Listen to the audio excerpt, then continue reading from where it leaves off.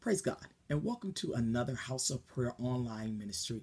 I am your pastor and one of the co-founders, Pastor Harris out of Michigan. The other pastor is Apostle John out of Texas. We bring you greetings in the name of our Lord and Savior Jesus Christ. Let us pray. Today we're going to talk about fearfully and wonderfully made. Fearfully and wonderfully made will be coming from the book of Deuteronomy, chapter 7, verse 6, as well as Psalms chapter 139, verse 14.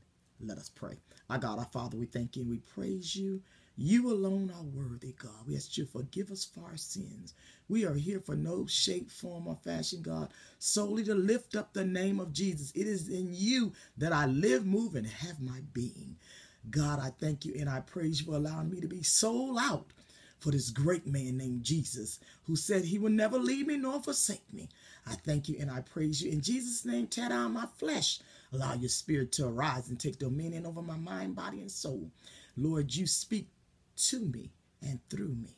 And let the people of God understand that I must be the first partaker as I minister the word of God. I thank you and I praise you. In Jesus' name we pray. Amen. Fearfully and wonderfully made. Deuteronomy chapter 7, verse 6, as well as Psalms chapter 139, verse 14. Let us read Deuteronomy chapter 7, verse 6 first. For thou art a holy people unto the Lord thy God. The Lord thy God has chosen thee to be special people unto himself, above all people that are upon the face of this earth. Let's read it again. Deuteronomy chapter 7, verse 6. For thou art a holy people unto the Lord thy God.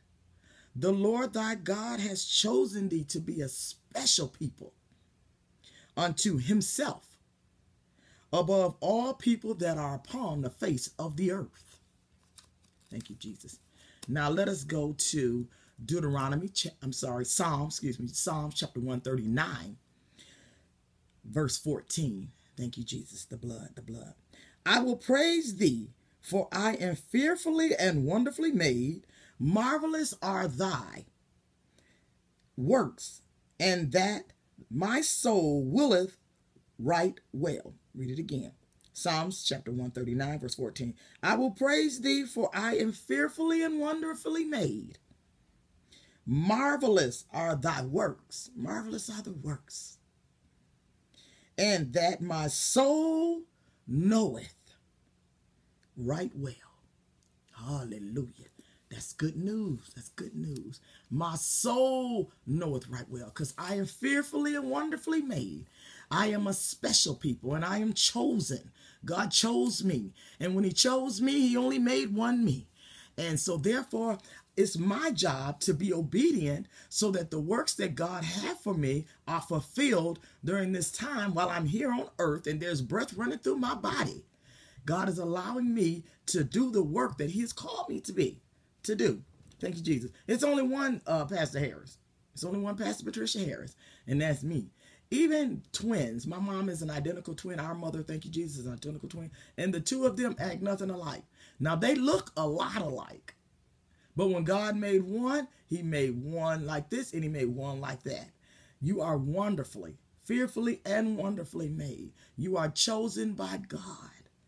Only you can do the assignment God has for you. Now, be not deceived. God always have a ram in the bush. So if you don't want to do what you're called to do, and you disobedient, and you want to do your own thing, God got a ram in the bush, because God's will is going to come to pass.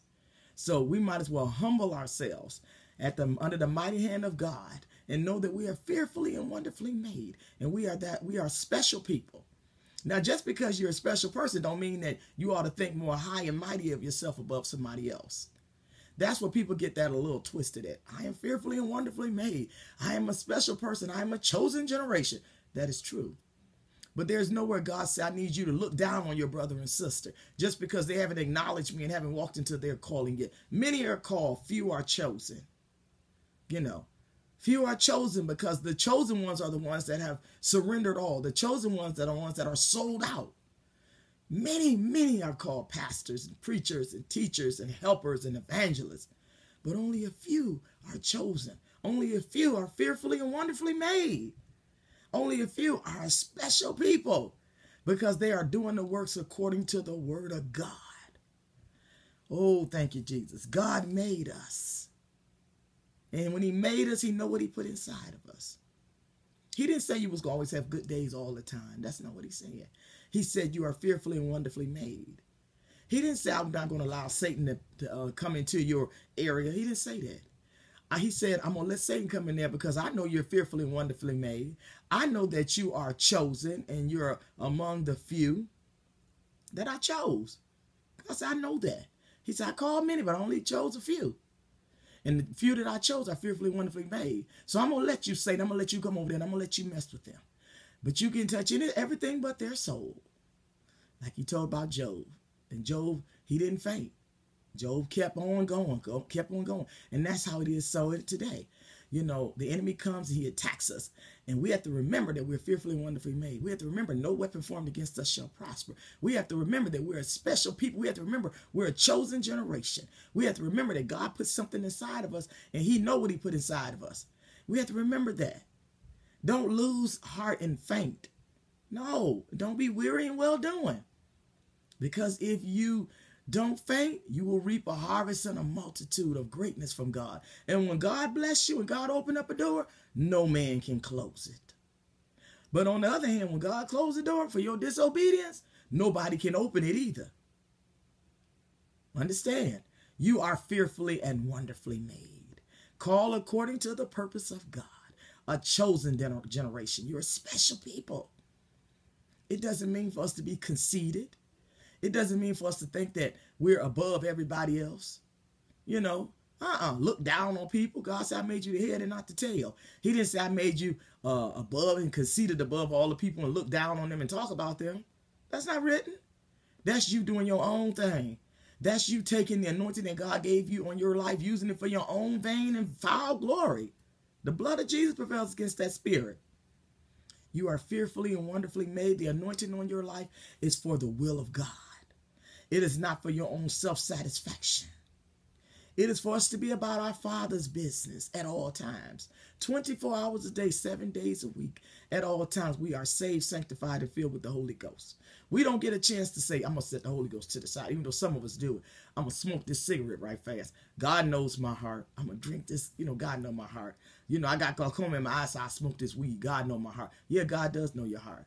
And what you're doing is contaminating, and you're killing out the anointing that's on your life with the foul spirit that you're letting enter into your body. Your temple is the part of the Holy Ghost. Don't you know that? Don't you know that?